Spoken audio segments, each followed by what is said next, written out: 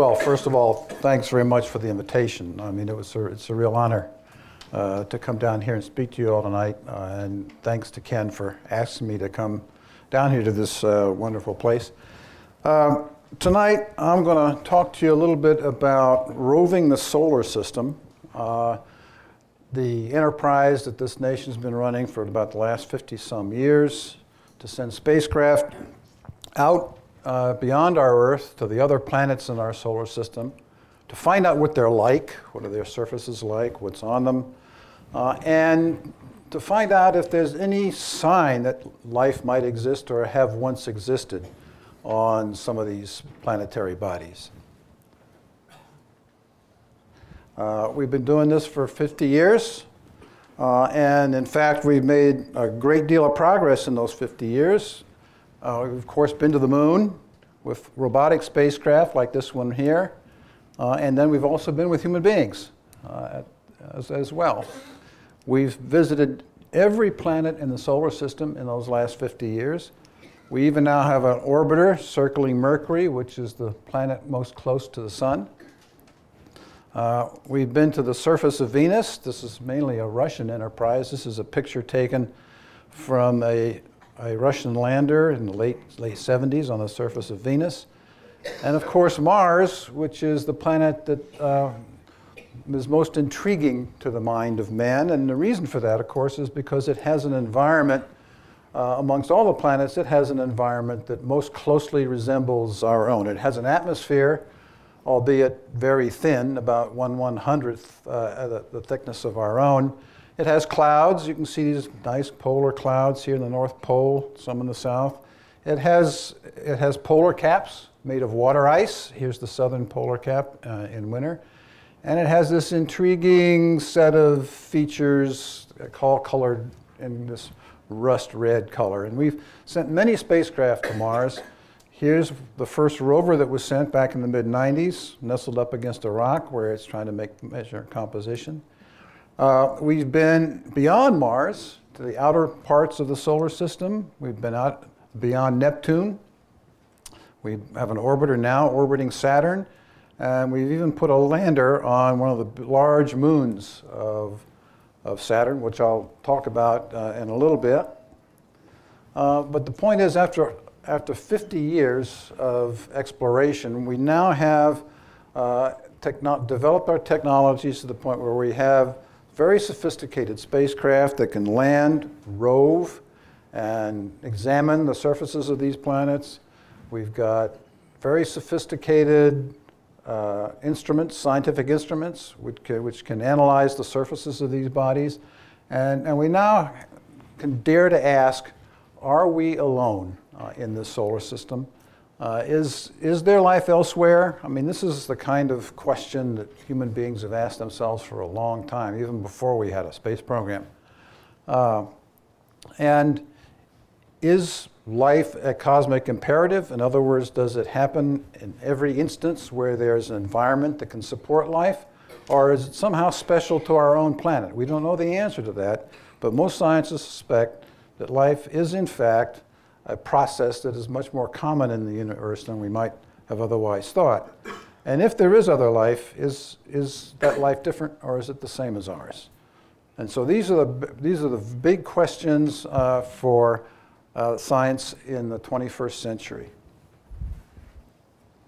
Well, what might we hope to find out there? Well, one thing we know already after 50 years, we're not going to find any of these. At least not in our solar system. This is an illustration taken from a Jules Verne book back in the turn of the 20th century. But it's still possible that we might find out there some of these. This, in fact, this layer here, you can see here in this rock, that's all bacteria. This is single-cell life, microbial life, living in a rock below the surface. And this rock was taken from about a mile deep in the Earth. And it's living on hydrogen coming from the interior, does not need light at all. And there are environments like this on other planets. Maybe some of these things exist there. This is bacteria growing on ice in Antarctica at very cold, near frozen temperatures. And so these are the kinds of things one might expect we could go look for on the planets of our solar system. And this whole search is informed by a lot of recent discoveries about life on our own planet, what life here is like. The last 2 decades in biological research have been absolutely astounding. We've discovered that microbial life can live in very extreme environments. I just talked about a bacteria living in a rock a mile below the surface. Also very deep in Earth's oceans, tens of thousands of feet below the surface, where there are volcanic vents, you find life. And the life is living off of the volcanic gases that come out of these vents, and that supports a whole community of not just microbial, but other types of animal life as well. No sunlight at all. And we've made major strides in understanding the relationship of all the different kinds of life on our planet. This is a genealogy of life on our planet going backwards in time.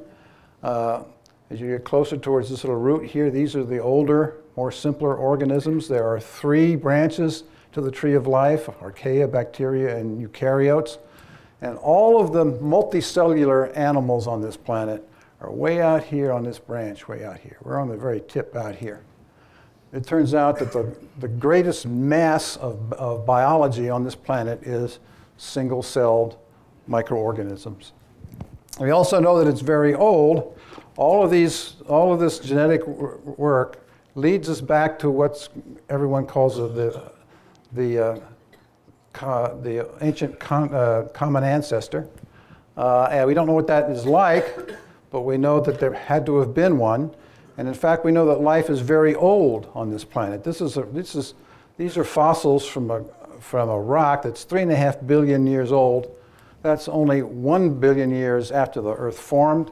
So not only did life form a large number of different kinds of species, it also formed them quite fast. So this new understanding leads us to understand actually, that life on this planet is not this fragile process clinging to a very narrow and threatened environment. Life on this Earth is pervasive and it's tenacious. It's environmentally tough. Microbes can exist in extreme temperatures, all the way up to boiling water. They can exist at near freezing temperatures. They can endure extreme pressures, such as at the bottom of the ocean or several miles below the Earth's surface. They can live in very acidic pools and volcanic pools that are very acidic and acid that would take the skin right off your finger. There are microbes that are very comfortable in that environment. They can exist in high alkalinity and very saline environments where the concentration of salt is so high that it would kill any fish. They can eat just about anything. Microbes can live on hydrogen, they can live on methane, alcohols, sulfur compounds, even metals. A microbe is essentially a little battery. And you know how your battery works. You've got one side of the battery has a chemical that's got a lot of electrons, and more than it needs. And the other side of the battery is a chemical that doesn't have enough electrons and wants more. And all the battery does is it moves electrons from one to the other and create energy in that process. That's exactly what a microbe does to create the energy it needs to live and grow. And so there's many different kinds of chemicals it can use to do that.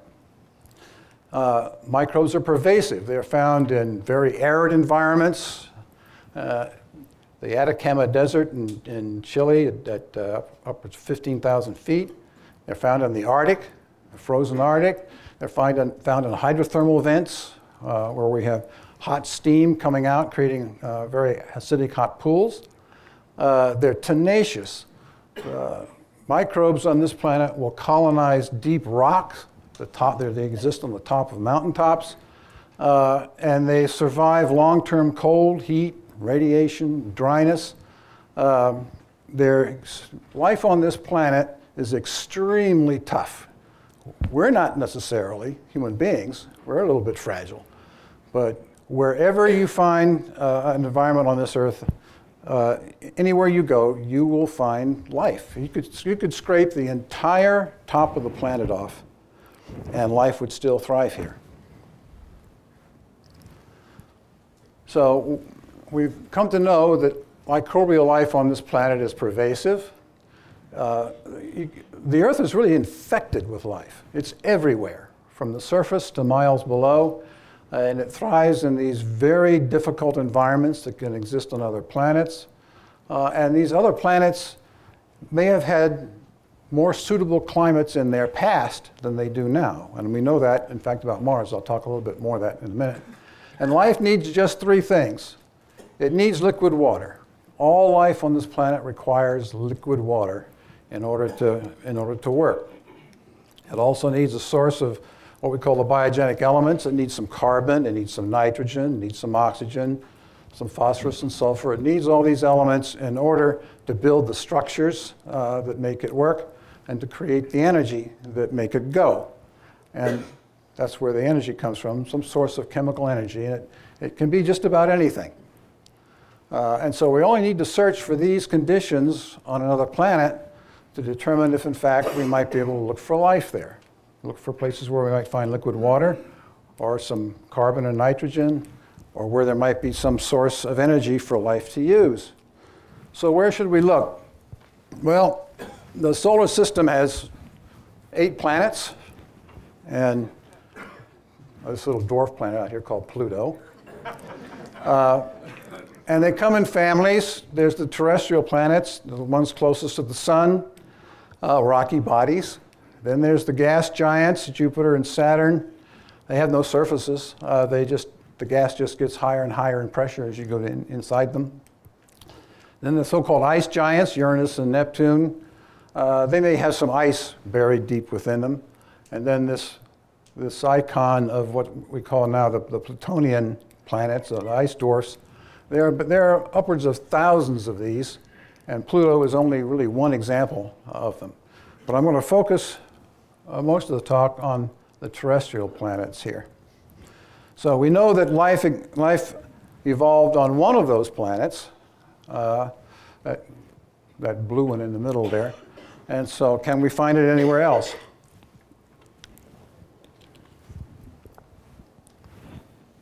Well, these are the three inner planets. There's Mercury, Venus, Earth, and Mars. So what are their surface environments like? Well, let's take a look at Mercury. Mercury is the closest one to the sun, and its surface is extremely hot. It has no atmosphere at all. It's quite lunar-like, and the temperatures on the day side are extremely high, over 400 degrees, and likewise about 300 degrees below zero on the backside. No water to speak of at all, so that's very unlikely. Venus is a planet that's next inward from us towards the sun. It's about the same size as the Earth, but its surface environment is very, very different. It's a very hellish place. The atmosphere is mostly carbon dioxide with sulfuric acid clouds. Very heavy concentration of sulfuric acid in the atmosphere. The surface pressure is about 90 times the pressure here in this room, and the surface temperature would melt lead. So this is not a very hospitable place. Earth we know about. It's in the Goldilocks zone. It's at the right distance from the sun. Water can be liquid, and it's got a very nice environment we all really do enjoy, especially here in Pensacola, right? Mars is the next planet out, and as I mentioned before, it has an environment that's most like our own compared to all the rest. It's a smaller planet, it's colder, it's drier. The atmosphere is much thinner. It's about 1/100th the pressure on the surface as it is here. It's about the same as it would be about 130,000 feet.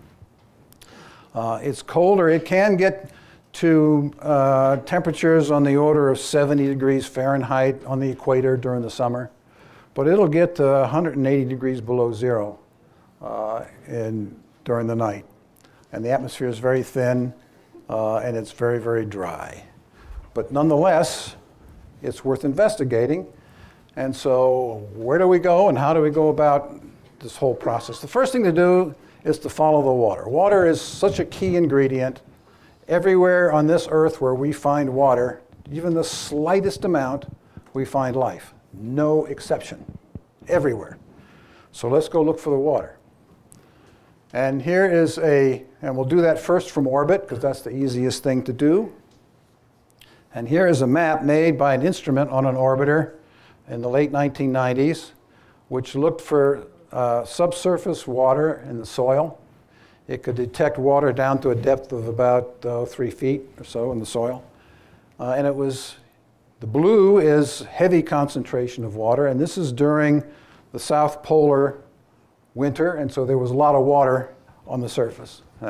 But even in the north, in the summer, where there is no water on the surface, visible, no snow, ice, there is still some in the soil, and you see these reds and oranges, even in the equatorial regions. That means that there is a significant amount of water in the soil down to a depth of about 3 feet, most likely in the form of ice. And we've taken a lot of images and mapped the entire planet, and we found plenty of evidence for there having been water on the surface of Mars in its past. And most scientists believe that Mars in its early history was very similar to what the Earth was at the same time. The first quarter or third of its history, we believe that Mars had a warmer and wetter environment because there's so many signs of there having been water on the surface in the past. I mean, here's a meandering river that was cut into the plains here, and it's even exposed sedimentary terraces along the channel here, and you can see the final remnants of the last water to flow in this valley, and we see lots of these over the planet. Here's another example. This is polygonal terrain, very similar to what you would see in Alaska in the Arctic tundra, and the polygons are caused by the annual freeze-thaw cycle that creates this kind of patterning.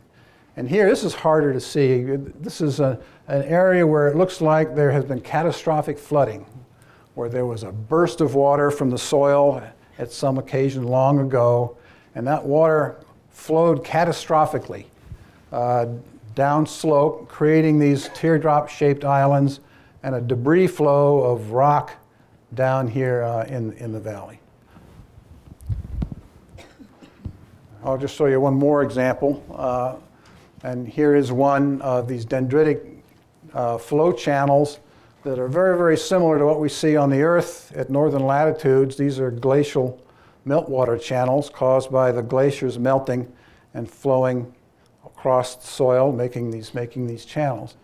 So it seems clear that there was abundant water on Mars in its past, and the question is, well, where did it go? And where is it now? And so that's why we send landers. So in 2003, NASA sent 2 rovers to Mars and sent them to the surface in 2 different kinds of areas. The first one was sent to a large crater. This is about 100 miles across, that looked, at least structurally, like it had once been a lake. After the crater was formed, it was filled with water, and that water eventually eroded the rim and then drained out this channel that you can see at the bottom going down here. And so this looked like a good place to send a rover to look for signs of water on the surface. The other area chosen was a plain, and a orbiter using a spectrometer instrument had detected a large concentration of a mineral called hematite in this plain. It's called meridiani planum. And hematite is a mineral which is formed in water. It's the only way you can form it. And so the other rover was sent to this area. Now these are the rovers that were sent, Spirit and Opportunity. And this is a picture of the Spirit rover just before it was packed up for launch. And you can see it's kind of the size of a child's wagon. And it looks like kind of like a fly. It's got these wings that are the solar panels. And it's got a mast with a stereo camera on top of it. And you can't see it very easily, but it's also got an articulated arm on the front of it. So when it comes up to a rock, it can articulate the arm and put a set of instruments against the rock to determine what it's made out of. And here it is assembled for launch. The rover is tucked up inside this conical shell. This is the aeroshell, and this cylindrical device here is the cruise stage that navigated it to Mars. Landing on Mars is hard. It's one of the hardest planets to land on, and the reason is because it has just enough of an atmosphere to be a real pain. It causes a lot of difficulty. The moon, you can just land on it. Just turn your rockets on and land. Well, you can't do that on Mars because it's got enough of an atmosphere that you'll burn up. On the other hand, it doesn't have enough of an atmosphere, like the Earth does, to be a soft cushion. So by the time you try to cushion yourself, you've impacted the planet. So it takes a very complex sequence of aerobraking, parachute, rockets, and in this case, you'll see airbags. Now I'm going to show you a video, and the video's in two parts. It shows first this exciting sequence that's required to land these rovers on Mars, and then it will show you the people in the operating center who were there present during that exciting process. It takes 7 minutes to get the spacecraft from 15,000 miles an hour, thereabouts, to 0, with this complicated sequence of braking. And these people who have worked on this have worked on it sometimes half their lives. And I'd like you to focus a little bit on the people you see in this video. They're the ones who are operating this, who've built it. And I'd like you to notice they're mostly young. There's some folks with gray hair like me, you know. But they're mostly young. They're very diverse. They're very passionate and very emotional. These are emotional events. To them,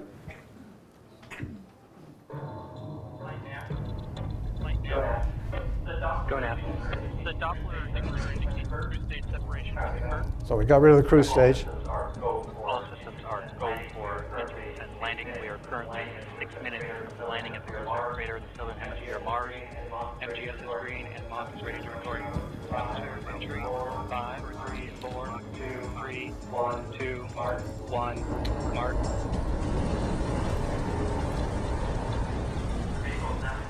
The vehicle is now at the top of the Martian atmosphere, moving at a speed of 12,192 miles per hour. Downrange distance to the landing site is 437 miles. You go into an event like that, This is the principal science investigator. for so many years is on the line. I mean, we had over Current altitude 45,000 feet. Current velocity 1,356 miles per hour. Expected parachute deploy in 5 seconds. 4, 3, 2, 1, mark. We are waiting confirmation the parachute has deployed. Parachute was detected.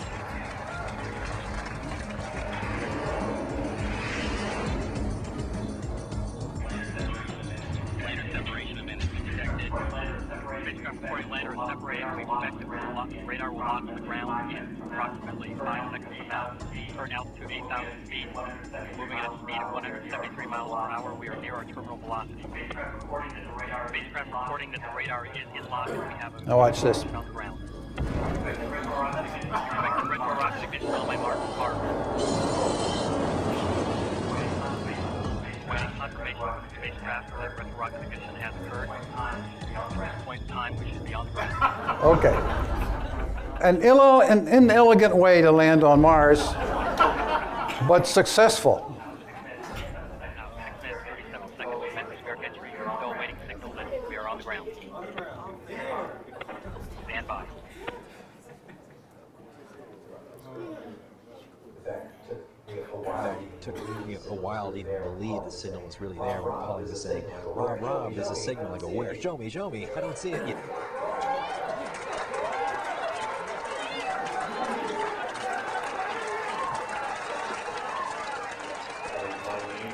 I think my main reaction was relief. I think it's probably the main thing. It's like, oh, we made it. The electronic tone set from the rover indicates that the rover has landed face down, which means... Remember, this is happening 150 million miles away.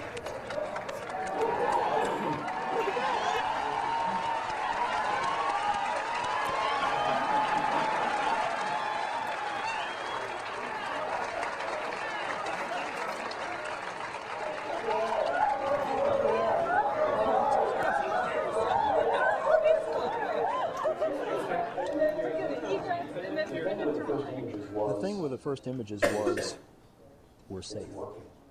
It's working. And worked it did. Spirit lasted 6 years. Opportunity is still alive, and I'm going to show you some images from Opportunity. Who says scientists and engineers aren't passionate and excitable? Spirit landed in Gusev Crater. This is a picture taken from an orbiter overhead shortly after the landing, and you can see some of the marks on the surface, the first bounce and the several bounces. It bounced about 50 times. And finally it rolled to a stop here. That's the lander right there. The heat shield that was jettisoned crashed right here. It's on the side of the crater. You can actually, here's a picture from the rover right there. And the parachutes ended up over here. Here's a picture of the parachutes taken from the rover. Spirit landed in what looked like a volcanic plain. There were rocks everywhere, reddish volcanic rocks. And when the analysis was made, when they rolled up to the rocks and articulated the arm and put the little instruments to get in the rocks, they discovered they were all volcanic. They were not rocks that were made in water. This was a basaltic lava flow, a big disappointment. And so, having found no sign of water here, they turned the rover and said, okay, we're going to head for the hills, which are right here. They're about 4 or 5 kilometers away. Took about a year for the rover crawling at about a centipede pace to get there. And here's where it landed, and here's the path it took to get to these central hills. The idea was, okay, we still think this crater was filled with water at one time because we see evidence of it from the outflow.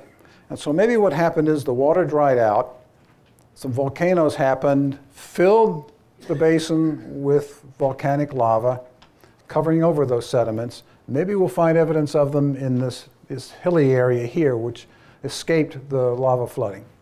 And when the rover started rolling up to the foothills here, sure enough, the rock types changed dramatically. And they began to see rocks that looked like they had been in contact with water. And then, so you can see the path of the rover. It climbed up over these hills and then back down again, and it ended up down here. During that process, one of its back wheels locked up. It has 6 wheels, and one of them locked up, and so it had to drag its wheel, kind of like that. And that turned out to be a good thing because it scraped off the top layers of the soil, and every once in a while it would expose something underneath. And in this case, what it exposed was a lot of white powder, and the rover went back and analyzed it and found out it's silica dust. I mean, you've got nice white sand here on your beaches. This is 100 times finer.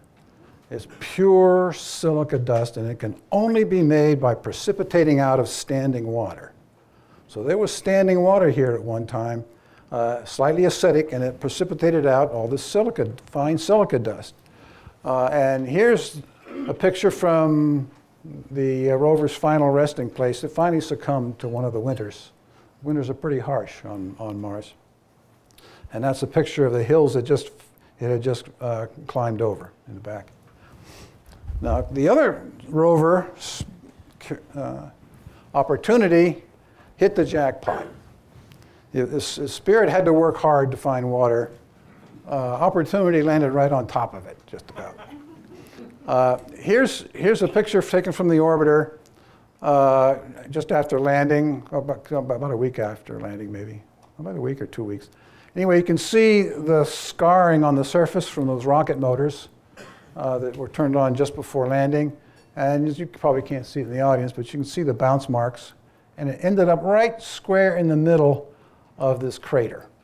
The crater is about the size of this room, a planetary hole-in-one. I mean, this is one heck of a golf shot. 150 million miles. And here's a picture taken from the rover of the landing platform. And right away what you see is there are no rocks here at all. There's not a rock in sight. But what is in sight is the rim, the inside rim of that crater, bedrock. And that's exactly what they were looking for. And it has layers in it, so it looks sedimentary. And the rover traveled from this crater over to this larger one and actually went down inside the rim, and it found this, at the rim of the crater, more bedrock. And you can see no volcanic rocks of any kind. And then it traveled further south. It passed the heat shield, where the heat shield had crashed on the surface. That's the heat shield as it passed by. And in using its instruments, Opportunity found plenty of water sign. Here's that first layer of bedrock in the crater it landed in, and you can see that it's layered. And the rover drove up close to it, and here's a close-up, and you can see even finer layers. These are all laid down by sedimenting out of standing water. And then you see these little scar marks. The scientists figured out that what these were the holes left in the rock from some crystals that had been dissolved away by water flowing past them. And you'll notice this little thing here. It's about the size of a blueberry. Not one of the nice wild Maine blueberries, but one of those big commercial ones. And they called them blueberries, and they discovered that they were made of hematite. Remember I said that the orbiter had found hematite all over the plane here? Well, that's where the hematite is. It's in these little blueberries, and you can see them scattered all over the place. They're everywhere you look. Look here. And they're made the same way an oyster makes a pearl. The water flows in little cracks, nucleates the beginning of a stone, and keeps precipitating material on the stone as the stone rolls around through the cracks and around on the rock surface and creates a rounded rock. And when it put its instruments up against it, it found that not only was there hematite here, but a lot of this rock here is made of a mineral called jarosite, which is another mineral which is only made in water, flowing or standing water. And in addition to that, there's lots of sulfur and chlorine in this material, which is sulfur and chlorine are soluble elements, and they're present as salt and as sulfate. All evidence of having been processed, these rocks having been processed in water.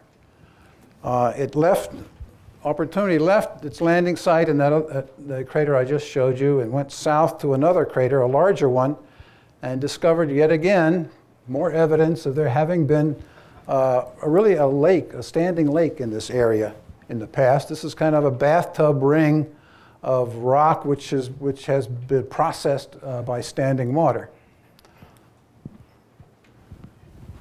And then it kept going and going and going like the Energizer Bunny.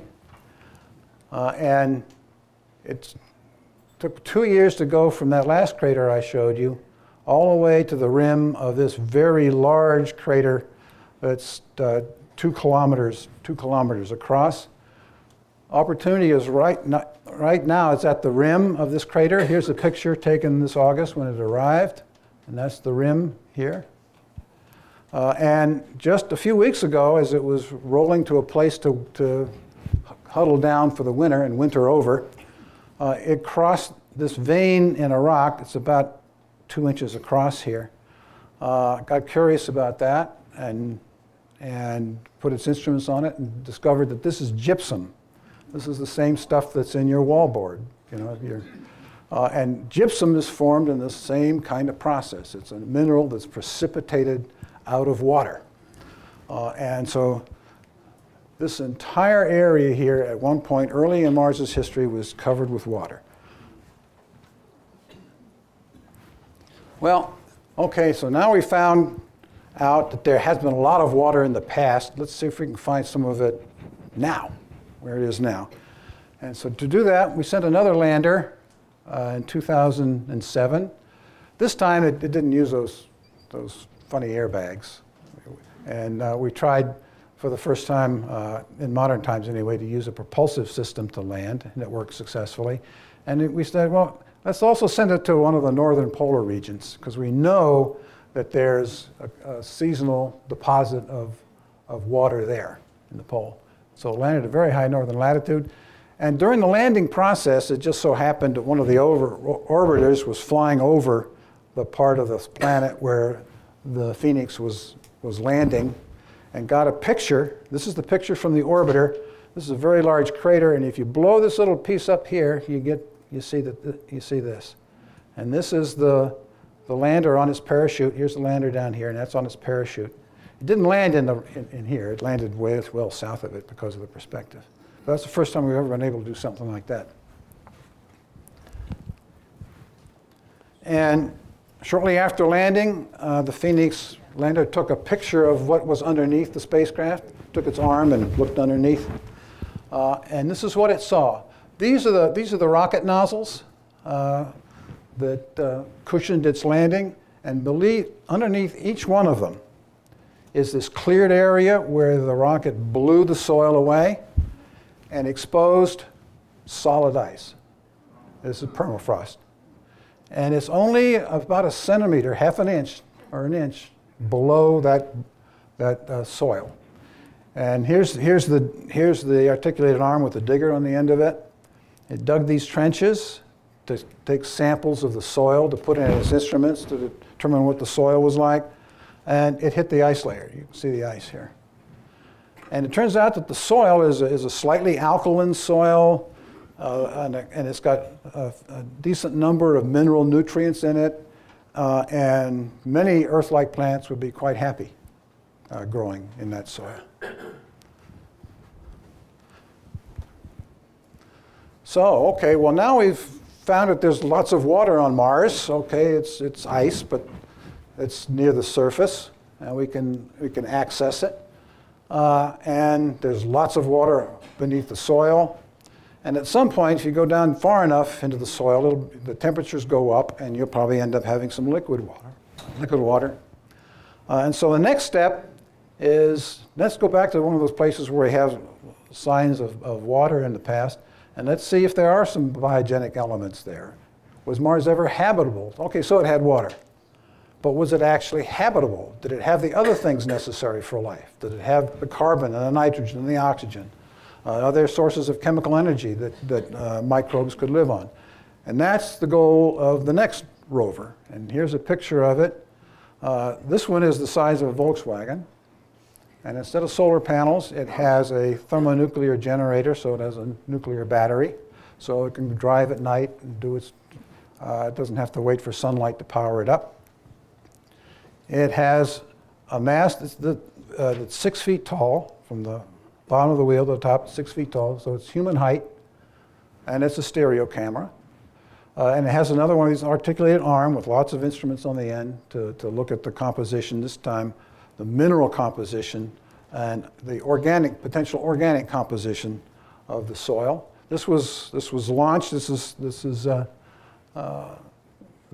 rover was called Curiosity, and it was launched November 30th, I think it was.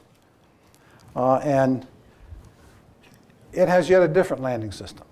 And the reason is because it's so big, this thing weighs a ton, that you can't use airbags, because airbags don't scale properly. The airbags would have to be so big they'd weigh too much. So it has to use a propulsive landing system. But this one is very unique.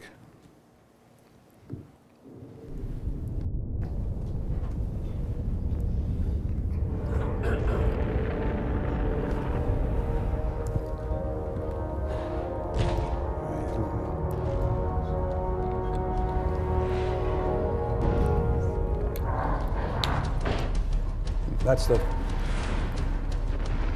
This one has a controlled entry. So it's actually guiding itself so we can have a more precise landing.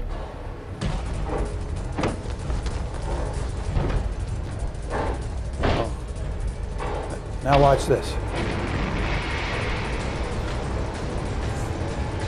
This is called a sky crane.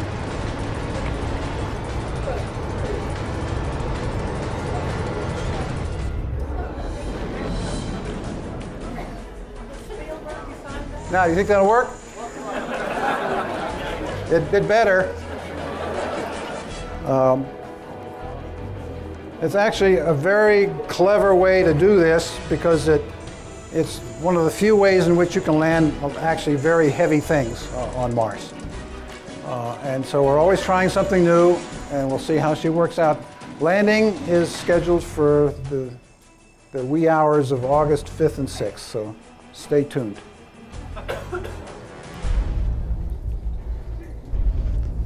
And where it's going to land is right here. This is Gale Crater.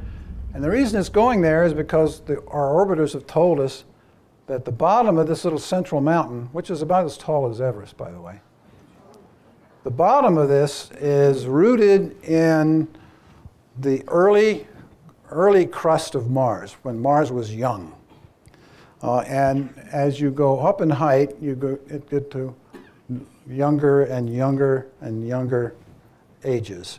And so we'd like to get a whole history of the planet by exploring that central peak and looking for any sign of organic material in the soil and any sign of chemicals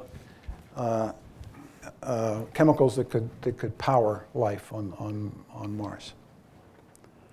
Okay, I'm going to leave Mars because there's lots more to do, and the Curiosity rover will surely bring us back some very, very exciting results. But Mars is not the only place where we think it might be possible that life might have existed or could now exist. And one place is Europa, which is one of the moons of Jupiter, the biggest planet in the solar system, out beyond Mars. Jupiter has 4 very large moons. They're called the Galileans. And here's one. This is Ganymede, which is bigger than the planet Mercury. And this one here is Europa. And it's very, very bright and almost totally ice covered. There are some reddish, brownish colorations on the surface. But if you look at Europa up close, it looks like a giant cracked billiard ball, like a billiard ball you got from your grandfather or something. Had a lot of use. And you look up even closer, there are areas that look like the ice has been melted, and then these icebergs have broken away and then refrozen in place. And what we think Europa is that there is an ocean underneath this ice covering, a global ocean completely covering the moon. This moon's about the size, Europa's about the size of our own moon, so it's not very big. And that this ice covering is about 10 to 20 kilometers thick. And that the ocean could be as much as 50 or 80 kilometers deep. We're seeing episodes of where plumes of water come up towards the surface and cause it to remelt and then refreeze.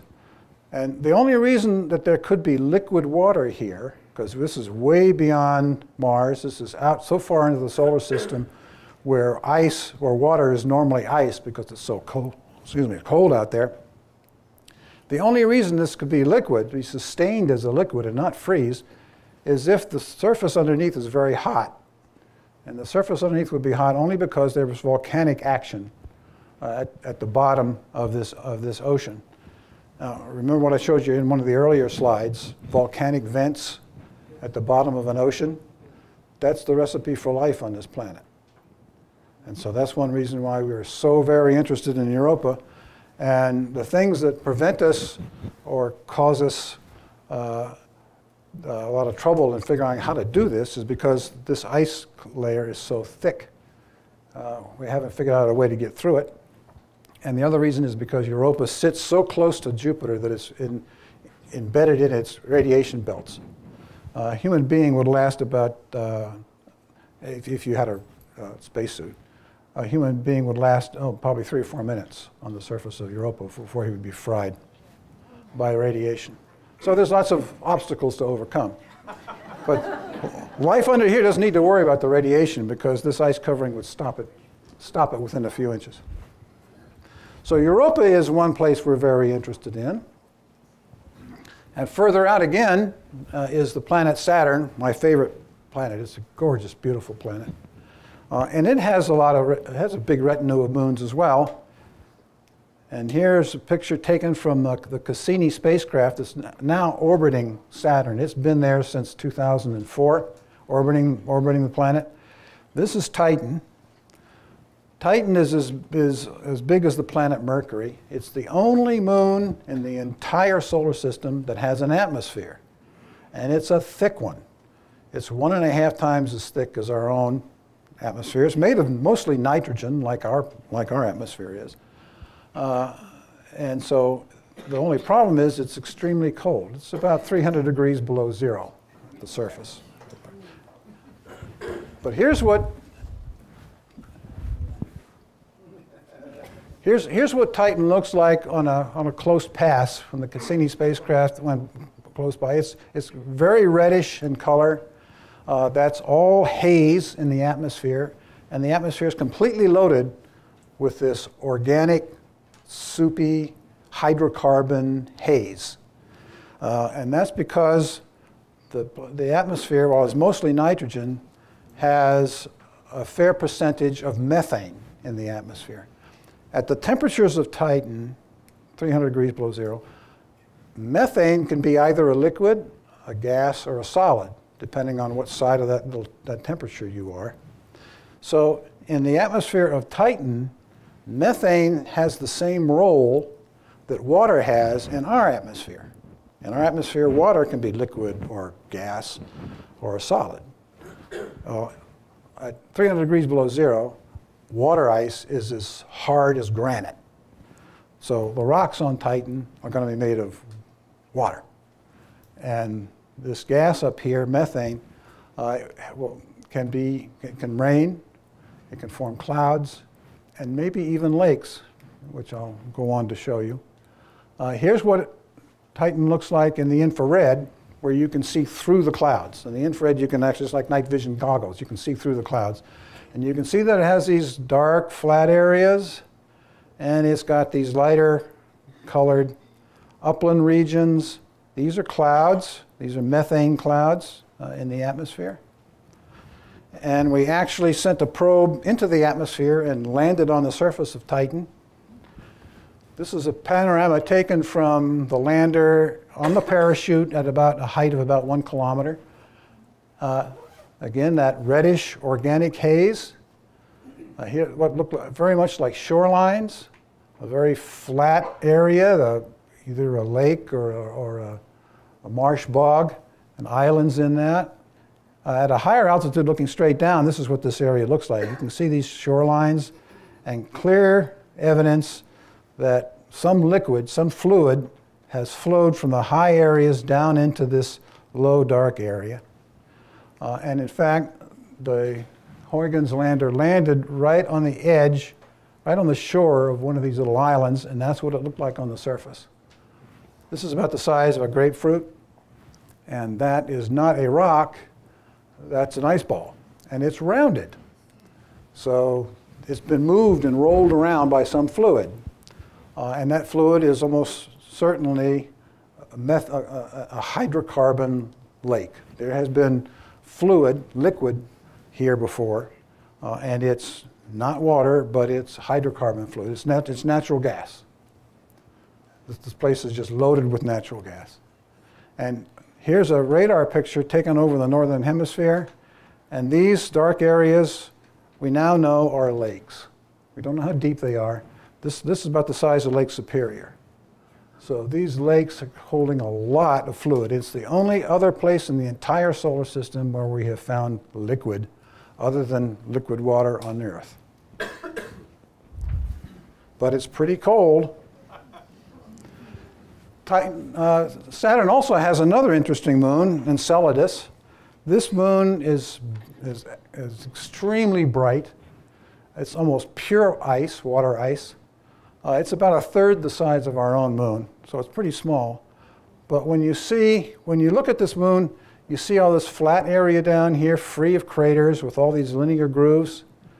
When you look at the moon sideways, as in this picture, you can see that there are plumes coming out of these fissures. And the spacecraft has flown through these plumes and shown them to be water ice. So there is water ice being projected out of the moon, and inside, and it's not just water ice, but another instrument detected organic material being spewed out as well. And so what this means is underneath this crust somewhere, there is a fluid reservoir, a water reservoir, that is exposed to these cracks in the surface, and that water is being pressed up out of those cracks to make plumes that go out hundreds of miles into space, and there's some organic material mixed with it. But we don't have the right instruments on Cassini to do a really detailed analysis of that organic material, and that's why we want to go back there. Well, so after all of this, what can we sort of expect to find in our own solar system? Well, we're not going to find critters like us. We know they're not there. We're not going to find animals or even multicellular life, most likely. But what we can hope to find on Europa or Enceladus are perhaps microbes. On Mars, maybe we can find microbes if we go deep enough. We'll have to go find that liquid water underneath the surface. And on Europa and Enceladus, we had to get below the surface again to where those liquid reservoirs are and that liquid ocean are. And even on Titan, even though it's far too cold for life as we know it, there's so many hydrocarbons there that the kind of chemical processes that are happening on that body may be very similar to those that happened on our own early Earth to create the molecules that life needed to start in the first place. And so that's why Titan is very interesting to us. And what about beyond the solar system?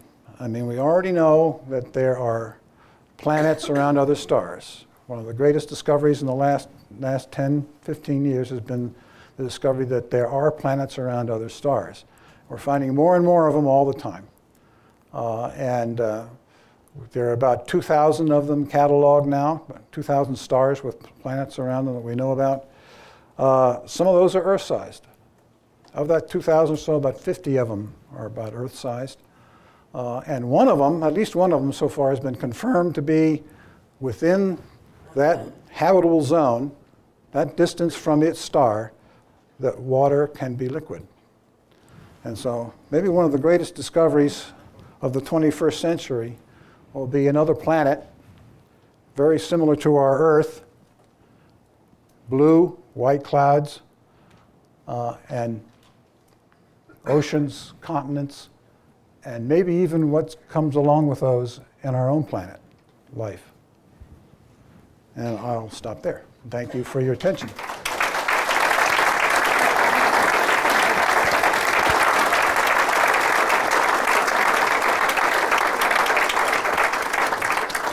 Questions? Your hand went up first. Thank you very much for an engaging lecture. With futurists and scientists like yourself, are anyone that you know of that's thinking outside the box and considering a parallel universe? Well, that's a matter for the physicists. The physicists are having a lot of fun with that, trying to understand black holes, the Big Bang. A lot of that physics leads them to postulate that there might be parallel universes. But right now, that's a strictly theoretical mathematical construct. There was one in the back. Way in the back. Then I'll come. Hi, thank you so much for being here tonight. I had one question. I know it's a leap, but assuming that we will eventually find that there is life somewhere else, whether it's in our solar system or in an exosystem, the next question in my mind is, does their DNA match our own? And in order to answer that, we're going to have to bring something back to Earth. Is there long-range planning going on for that endeavor? The only long-range planning for sample return is from Mars. The next steps after that Curiosity rover will be to bring a sample back to the Earth from some spot that we think is the best place to try to find a rock or a sample that might have fossilized evidence of life of some kind or another. But beyond that, there's no plans to bring samples back. That's a pretty hard thing to do, very hard thing to do. And the interesting part of your question is would their DNA be like ours? And there's already some experiments in the laboratory which indicate that you can make these kinds of molecules, these large DNA-like molecules, out of bases that are somewhat different than the ones we use. You can make peptide chains out of somewhat different amino acids than we use. You can make the backbone of DNA out of different kinds of sugars and phosphates than we use. But the only example of one that we really know works is our own.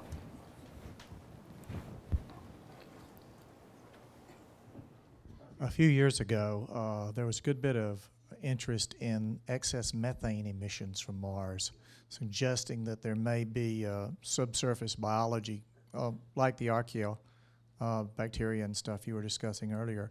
Any follow-ups from any of the orbiters, or do we have the ability to detect methane vents with any Curiosity or any of the other landers? Yeah, I should have mentioned that. Curiosity has two instruments on board to look for and analyze the methane. The methane has been observed from Earth observatories. It was totally unexpected because methane will oxidize in the atmosphere of Mars within 2 or 3 weeks. It shouldn't be there. And since it is there, it's a very small amount, but the fact that it is there means that there has to be some source feeding the atmosphere with it, because it constantly goes, it'll be constantly destroyed. And there's two notions of how the methane got there. One is geochemical. You can make methane geochemical through geochemical means, or you can make it from biology. That's one of the major byproducts of biology on this planet is methane. Now, the good news is you can tell those two apart because they have different isotope abundances of the carbon. And so on the Curiosity rover, they're going to measure how much methane is there, look at its daily variation, and measure the carbon isotope abundance. That's another result I would really look forward to seeing. Time for one more question. Right here. The other night, there was a TV show on a local public television on space, and there was a controversial issue whether Pluto was or was not a planet. Would you want to comment a little bit about why some people would say it wasn't and why some people say it was? Oh, I love Pluto. I'm disappointed to see it being demoted. But in fact, it's not the first planet to be demoted. The first one was Ceres back in the 1800s. The first asteroid discovered was the biggest of them. It's called Ceres. In fact, there's a spacecraft that's going to get there in a couple of years. And it was called a planet. And then when it was discovered that it wasn't alone, that in fact there were thousands and tens of thousands of other asteroids in this same belt between Mars and Jupiter, it was demoted. And the same thing happened to Pluto. We've known about Pluto since 1930, but in the recent 15 years or so, we've discovered thousands more bodies similar to Pluto in another large belt beyond Neptune. So there's lots of Plutos out there. And so Pluto got demoted. And it's interesting because, in fact, it has 4 moons. We've discovered that it has 4 moons, one very big one relative to its own size. and the others are fairly small. So it's a little planetary system on its own, but it's been given this official name of ice dwarf. So it's a dwarf planet. It's very small. It's called an ice dwarf. Ceres is called a rocky dwarf because it's closer to the sun. So we can still call it a planet, but you have to say dwarf planet. Thank our speaker.